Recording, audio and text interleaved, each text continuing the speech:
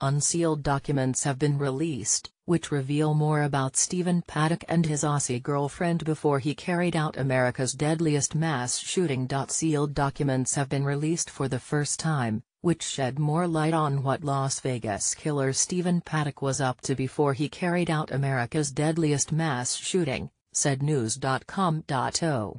FBI agents knew Paddock left behind big caches of guns, ammunition and explosives when they sought warrants to search his properties and online accounts, according to the court documents.